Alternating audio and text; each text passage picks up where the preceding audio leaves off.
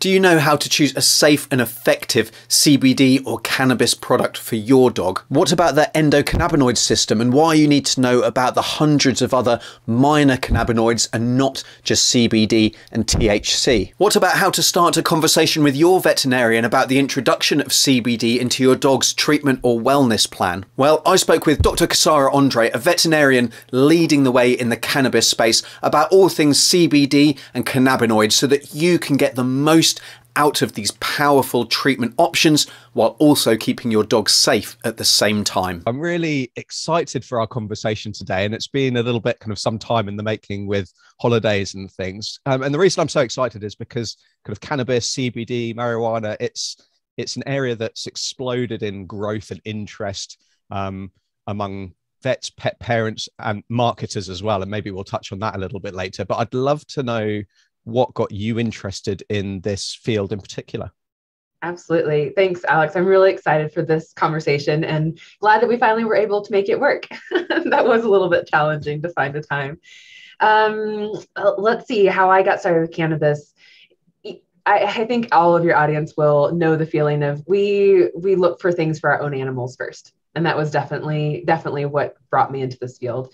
I had a cat who was 17 at the time, and really just struggling with IBD all of her life, a couple of behavioral disorders, but iffy kidneys, so all the stuff that all of our old kitties are struggling with. And I was really looking for some good pain medication options for her, as well as just some GI support. And I just didn't feel like I had what I was looking for. At the same time, I was starting to help a friend explore medical marijuana for their father, for a human friend. And of course, I just thought to try it on my own animal. So I saw such a dramatic difference for her, changed her life, had amazing years with her that I never thought I would, just because she was kind of at that point where there's not a lot you can kind of do to make that better. And they kind of start on that decline. And yet cannabis for her was absolutely life-saving. And the last years of her life were not just years, but really, really good years, with her sitting in the garden, climbing up on stuff she shouldn't have. So it was definitely my heart cat that brought me into cannabis, like most other things in my profession. Yeah, no, that's amazing, because at 17, that's, all we want is maybe a little bit more time with, a good quality of life, isn't it? So to have that dramatic result is fantastic. Yeah, it was mind blowing. Absolutely. Yeah. So we're talking there about kind of cannabis and medical cannabis. And I'm sure a lot of people will have heard about CBD and then marijuana. And is that the same as cannabis? And where does CBD come into it? And hemp products? Like help us understand, what all these different things are, because it can be very confusing.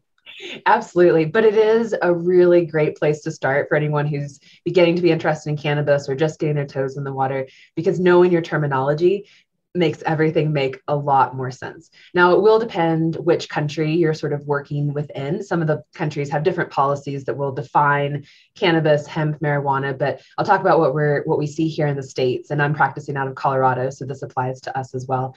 Cannabis is the overarching term for the plant. So the genus is cannabis. And so whenever I'm talking about cannabis, you'll notice that I'm pretty careful to use it in that more encompassing, comes from this genus of plants. And then I become more specific of hemp, which means that it just isn't going to have as much THC. It's usually grown for different purposes than the medicinal molecules from it. And then marijuana is the side that has a lot more THC. So you'll see that through the dispensaries, more highly regulated. But usually I'm talking about cannabis just as cannabis derived molecules, because from a clinical perspective, what I really care about is what are the molecules that end up in the product. It doesn't actually matter to me too much. If it comes from a hemp plant or marijuana plant, some access rules can apply there. But from a medicinal perspective, it's really about which molecules end up going in the patient. Cool. And that THC, that's a kind of psychoactive component that causes you to get high, if you like. Yeah. So one of the actually hundreds of molecules that the cannabis plant makes in that group of cannabinoids. So THC is one of them. CBD is one of them. CBDA. So the acid has an acid group instead of, we sort of make it fall off to make CBD. So there's hundreds and hundreds of cannabinoid molecules. And we just kind of know about those two prominent ones. That's what's in all the news and all the media and everyone's really excited about. There's actually a lot of minor cannabinoids that we're finding a lot of use for clinically. They're really, really fun to work with. Okay. Oh, cool. So, and are they like how different do like maybe CBD oil products? Well, how do they differ from the ones with THC? Do they have all of these other cannabinoids in them, or is there a marked difference in what that profile is? It's kind of anybody's game. Yeah. It's actually really hard to know what's in the product because not all of the industry comes at this from a medical minded perspective. Any pet parent who's beginning to dabble in the cannabis realm will know that sometimes pretty marketing or pretty branding is really what tries to win the day. And when you really try to drill down and see which molecules are actually in this product, what's actually contained in it, sometimes it can be really tough to find out. So what we ask for from a medical perspective is a certificate of analysis. It's just like asking for blood work on a patient to know where all of your internal organs, how they're working. So same thing, we ask for a COA, certificate of analysis, on every product that we're going to work with or the pet parent wants to bring in.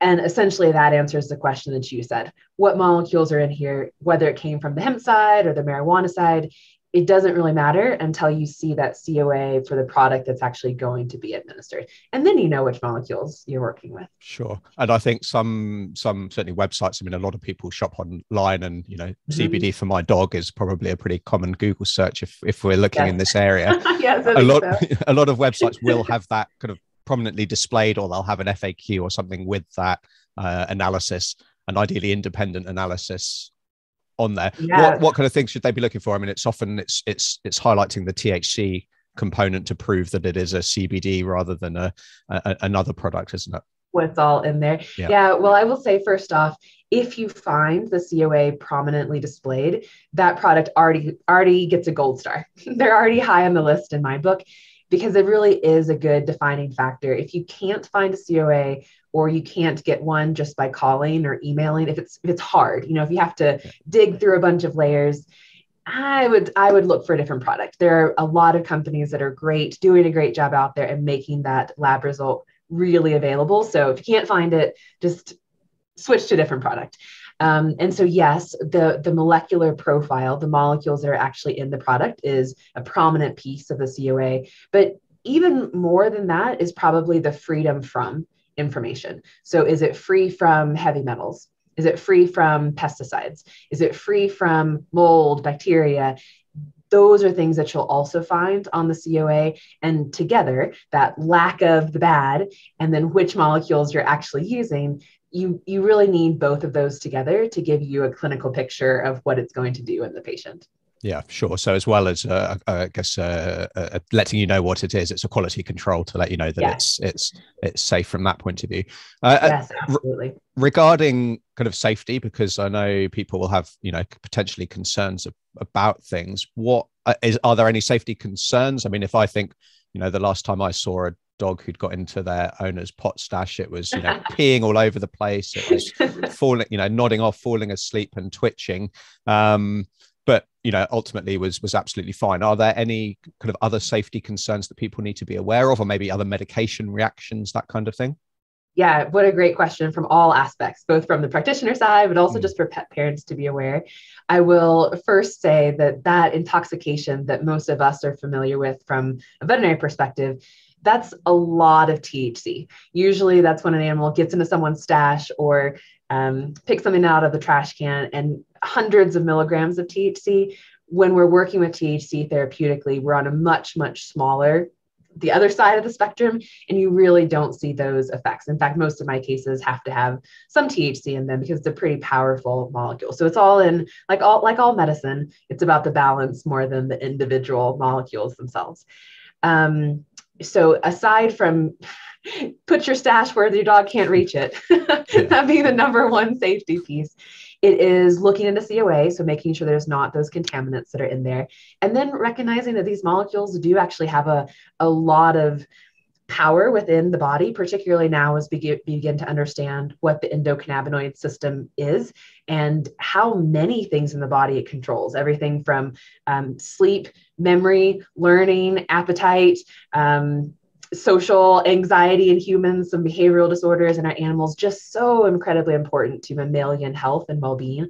that when we begin to add molecules into an animal's regimen, we need to recognize that there can be a lot of interactions. So CBD in particular, one of the cannabinoids that cannabis produces, it actually is a really important competitive inhibitor of cytochrome P450. So that's a molecule in the liver that metabolizes almost 60% of our pharmaceutical drugs. So if an animal is on pretty much any other medication, it's important that everyone just be aware that there's a potential for potentiation. Do you know what I mean by that? It could just make the effects of those medications stronger, because that enzyme that would normally metabolize that drug, it's working on other things. So the drug's just going to stick around a little bit longer. Yeah. We think about making sure the molecular profile matches the animal's personality. So even if we are going to use some THC, but we have a really, really anxious dog, we might approach it really, really slowly and ramp up over time. And then making sure that we are evaluating periodically. So what we do in our consulting practice is have the pet parent go check in with their primary care veterinarian in 4 weeks after starting a product, and then again at 12. Cannabis has proven itself incredibly safe, but we still want to check for liver values, renal health, just make sure that everything is as it should be and we're not missing anything. Fantastic. So what I'm hearing you say is that this isn't a product that I jump online, go and buy and start and just kind of freestyle it and do my own thing at home. Like there's, there's quite a little bit to this. If we, and it may be that people have bought CBD oils and they're doing that and they're going, well, there's no problem, I'm doing fine. There might be something going on under the scene, or it might be that we're not getting the best benefits that we can from these products. Yeah, I think that's a great way to say it, that if you do have an animal that has an underlying condition or is on other medications, you could have some complications. Or as you said, you might just not be seeing the effects that you could be because the molecular profile isn't exactly matched for that patient. Yeah, wonderful. So if we're moving kind of onto the treatment side of things, because there are a whole load of claims for, if you jump on, maybe not in the scientific community, but on Facebook and, wherever people, do their research for, it cures everything. It does. It's a wonder drug that is responsible for amazing cures and is the only thing people need to be giving their pets. But, maybe let's break down what conditions we know it is, appropriate for. And then, I don't know, is there anything on the horizon that we may be coming, too soon? Yeah. What an exciting area to begin broaching now, because cannabis medicine is finally kind of getting to that point where we know our molecules, beginning to understand the system they're working on, that it really is a time when we can begin making some educated predictions about which molecules will work well, which ratios of molecules together work for certain conditions. But you're right. I will say that when I started working with cannabis the first time, or kind of that season of my life, the thing that irked me the most, that I found most annoying, was CBD for everybody. Yeah. Everything needs CBD. And just from a medicine perspective, that's just not how biology works. We don't see that 100% across the board. But at the same time, as I began to learn more about the endocannabinoid system, so the system within every mammal's body that the cannabis molecules are working on, it actually begins to make a little bit more sense why we see so many different conditions respond to cannabis-derived molecules. And really that comes down to understanding what the endocannabinoid system is and what it's meant to do, and how these molecules from the outside can support that system in its own function. So essentially the ECS, or endocannabinoid system, is responsible for homeostasis in the body, responsible for balance. And so if that system is out of whack, you will see clinical signs. In humans, there's actually a diagnosable endocannabinoid deficiency syndrome. So it's linked closely to IBS, Crohn's disease, anxiety disorders. And when you supplement with a cannabis product, you really see those clinical signs resolve. Now, we don't know that for sure in animals, but I think that we'd all be not the curious scientific thinkers that we are if we weren't thinking that this could be something that we see in our animals as well. Yeah, and so you saw it in your cat potentially as well, who had the IBD and years later was doing very well in very old age. Yes, absolutely. And I think that's really true from a clinical perspective. Those cases that really are just not responding well to a more Western approach, or maybe a little bit more conventional approach, those are usually the ones that respond really well to cannabis. And so we're beginning to think about not so much taking a molecule and just making a system do something, but more switching our focus and saying maybe this endocannabinoid system needs more support. And that's what we're actually trying to do with cannabis. All that to say, we can actually see cannabis work really impressively in a lot of various conditions.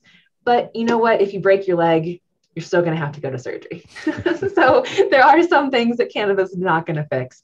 And there are some cases where we need to think about how we use it, especially in our little patients, patients with renal disease, cardiac disease, other medications on board, things like that. So yes, absolutely. Cannabis makes a huge difference in a lot of cases. But when we really drill down to what can we really use it well for, there are some particular ones that spring to the surface. So I guess I'll just pause for that because that was more about endocannabinoid system. Questions or comments on that, and then I can talk more about. Yeah, no, I mean, I think I think you're right that the understand. Well, it's a very exciting time because it seems to be that we've gone from a lot of fluff and people shouting on loudhalers to actually a lot of research being in the process and in the pipeline, and actually results coming out to prove that it is a beneficial product. So how exciting is that? We get another tool in our arsenal potentially to use to help our our pets, and what could be better than that? So I guess I'm kind of watching from afar because we don't have access to a lot of these products here in New Zealand at the moment. Hopefully that will change. But I've seen evidence in pain and seizures, I guess, have been the prominent ones, anxiety. There's a whole range of things, isn't there? Absolutely. Well, you have some exciting stuff going on in New Zealand at the moment. Hopefully y'all will be having access to products soon. So that's exciting to see. I agree. I think that pain is probably the number one thing we see pet parents reach out for to work with cannabis for. Sometimes this is because it's been effective for their own pain. And that's a big reason that a lot of pet parents pursue any modality for their animal is it helped me and I want that same relief or that same benefit for my animal. So pain probably being the number one. And I would say if there's cannabis is probably going to work, pain is a good one to pick. It has so many different interactions on so many different systems: inflammation, perception of pain, worry about pain, some of the social anxiety components. If I'm a painful older dog and I have a young animal in the house, don't touch me, you might hurt me. Just working on some of those holistic aspects. Pain's probably the number one that's easy to work with cannabis. Seizures or neurologic disease is probably next. We have some actually really good papers out of CSU, Colorado State University, talking about use of hemp in seizure disorders and seeing a lot of improvement there. Then probably I would say cancer is the next one that people reach out for help with cannabis on.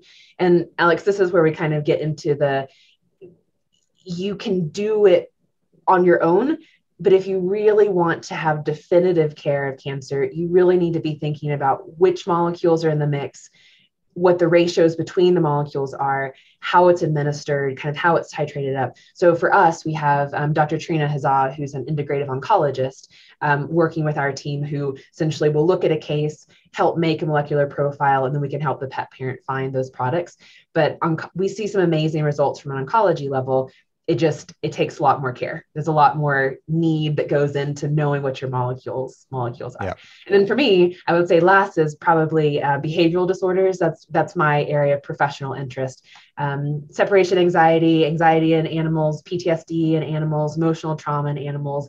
We see cannabis bring some amazing healing properties to the table. Same thing as for humans.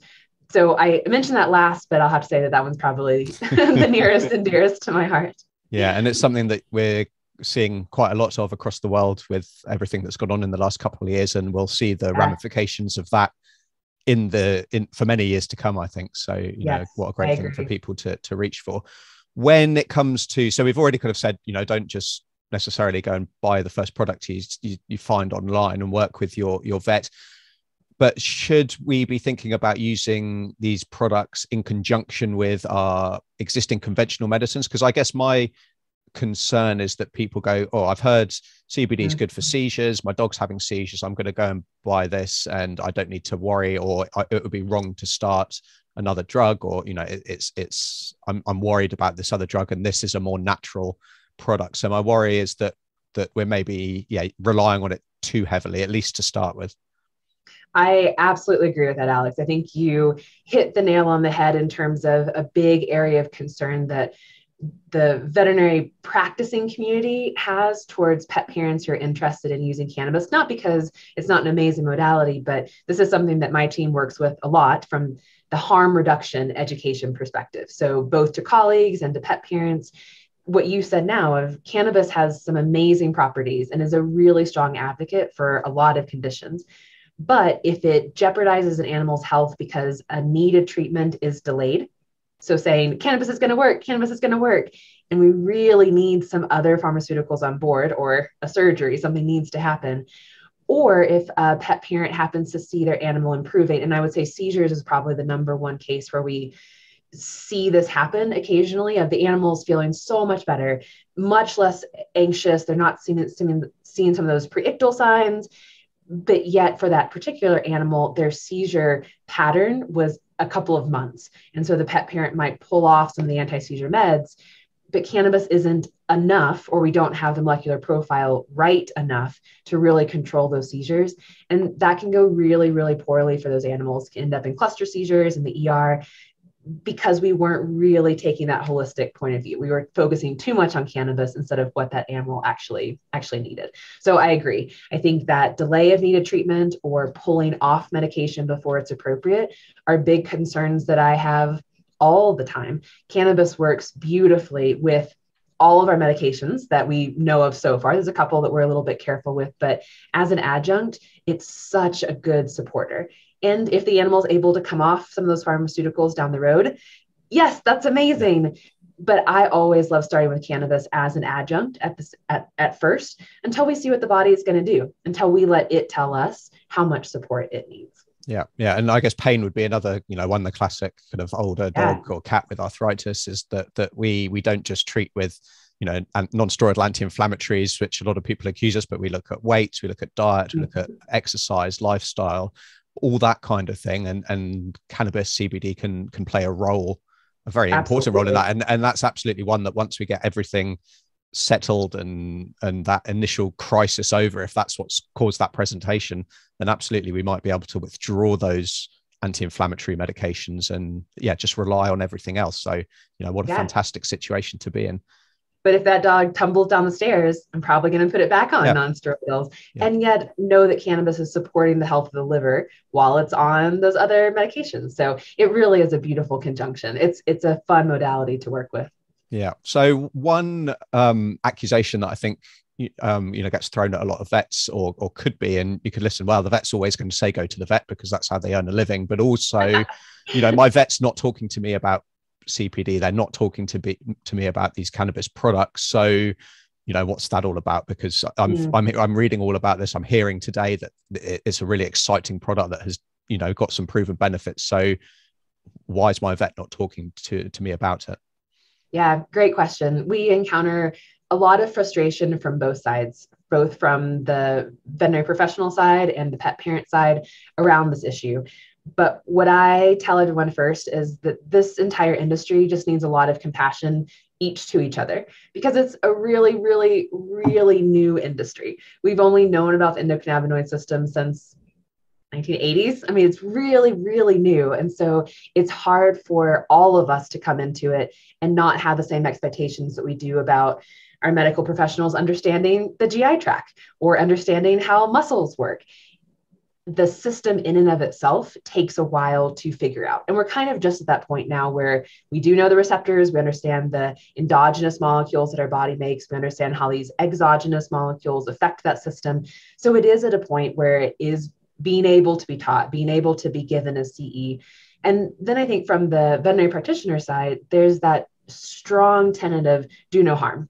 If you don't know about it, there's a potential that you could do harm, and not knowing how it interacts with modalities that you're already familiar with opens up this big unknown. So from a practitioner perspective, many times my colleagues will elect to not work with cannabis just because they don't want it to go poorly. They don't want it to go in the wrong direction, or them say something bad or give bad advice. And that can be frustrating. But at the same time, there are starting to be a lot of resources, a lot of experts who will consult on cannabis, just like you would send out a pathology case and just get some expert opinion, or an oncology case just to get some outside insight. And so that's really what we're trying to help with, is not every veterinarian needs to be an expert in cannabis to be able to answer the questions that are coming from their pet parent. There are now lots and lots of resources, and we can do this together. You know, we're all trying to figure it out at the same time. So I would love to see just a little bit less of that condemnation, both of self for the practitioner side, and a lot more compassion towards all the different parties. We're figuring it out together, and there's still a lot of work to be done there. Yeah, there's not some underlying conspiracy that vets No. are trying to destroy the cannabis industry, which is don't tell anybody. But how can people, maybe bring this conversation up with their vet? So they've got a vet that they trust, and that's fantastic. Something that I encourage so much, and not chopping and changing just because your current vet doesn't talk about it. How can people start that conversation with their vet without worrying about upsetting them or offending them? I definitely would say approaching it with, can we do this together? Attitude makes it easier for both sides. If you are both figuring out the research, both thinking about what would be good for the animal patient that we're both caring a lot about, I think it brings down a lot of those trigger points for everybody, and it's much more likely to be a good, productive conversation.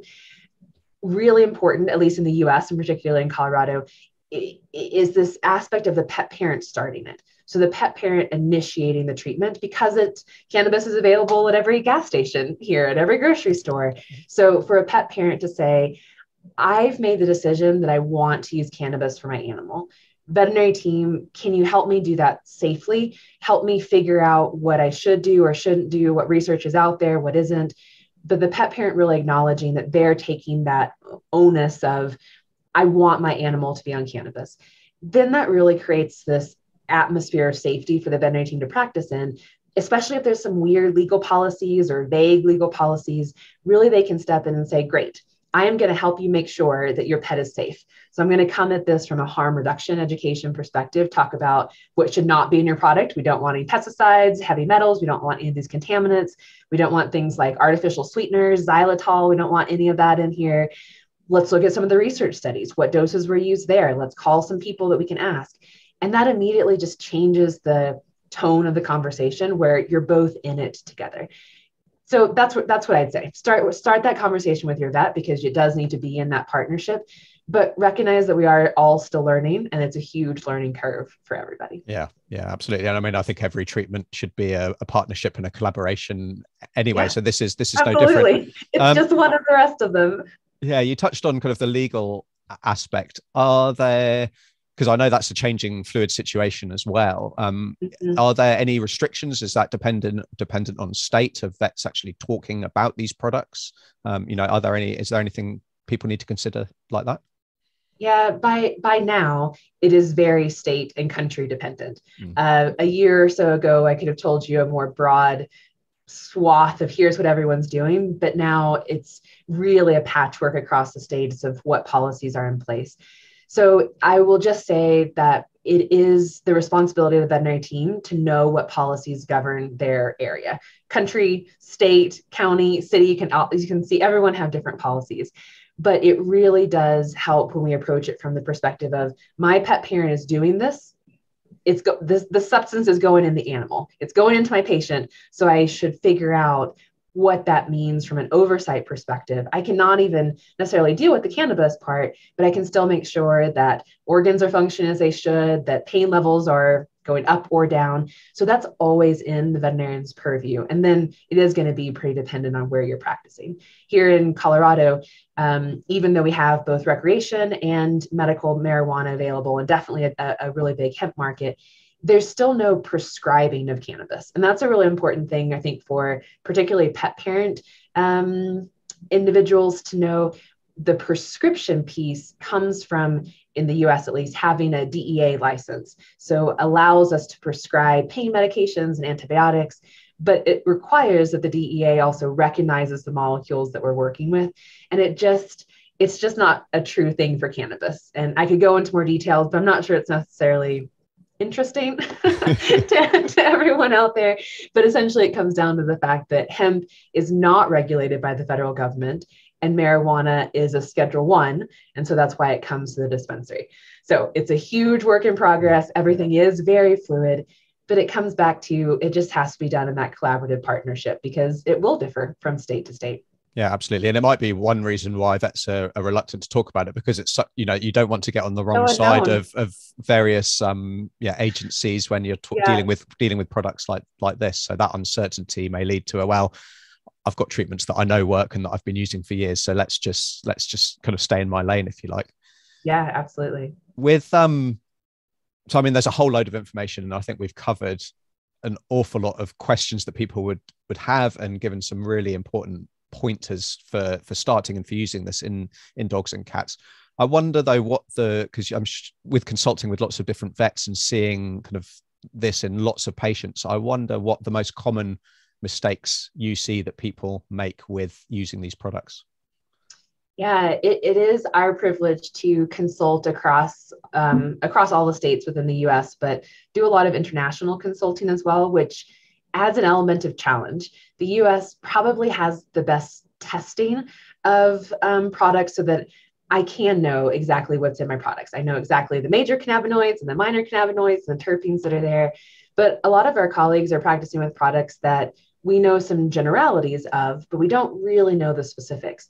So when we get to consult across countries and across states, it means that it keeps us on our toes in really being adaptive to whatever the question ends up being. But I will say that across all those geographic zones, the thing that I think I would love to tell every colleague of mine out there and every pet parent out there is there's no recipe. There's no one size that fits all for cannabis because of what we talked about a few minutes ago.